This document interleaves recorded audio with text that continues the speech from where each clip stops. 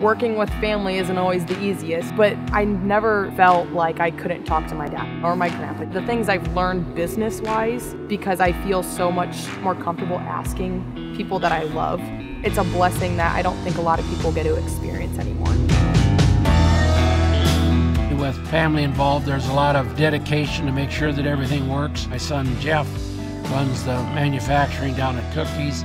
Janine, which is our oldest, had the opportunity to hand label bottles in the early days of Cookies. My oldest son Ryan runs the automotive parts and golf cart operation.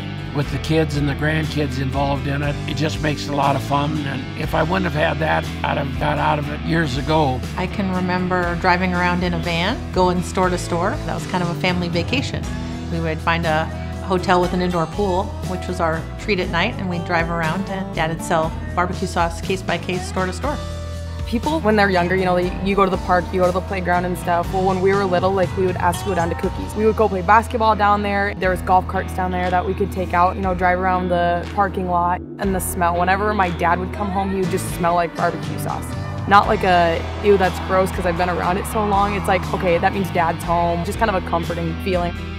Me, Sydney, and Kendall, my two sisters, Dad would have us come in on the weekends and like have us do like flavor enhancer bottling, and I think we lasted 3 days, constantly getting bullied. I was. I don't know how many times I cried. Judy, which was my better half, and many people tell you that, she passed away a few months ago, but her and I were married 55 plus years. She'd go out and do food shows with me and promotions at the state fair. Judy was very instrumental. Needless to say, I certainly miss her.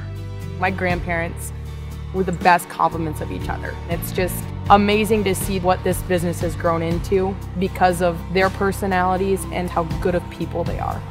My grandma was one of the most caring people.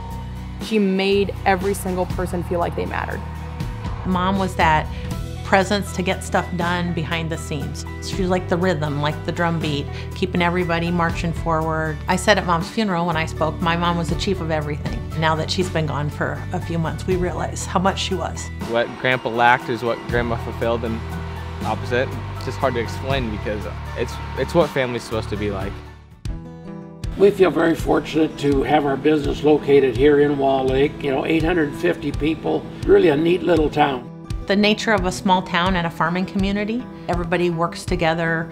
Something needs to get done, you just roll up your sleeves and get it done. I think there is that camaraderie and a more of a tight-knit feeling because you know everybody.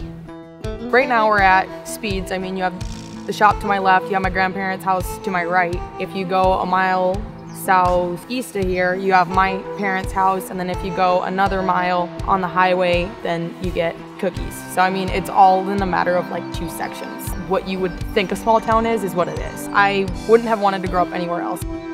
Today I'm over 80 and hopefully I'm going to live to be 140 or at least work full-time at 140. It's just a lot of fun to work with the grandkids and teach them how to cook and hopefully instill a good work ethic in them. It'll be fun watching the kids and grandkids grow into it and watch it expand.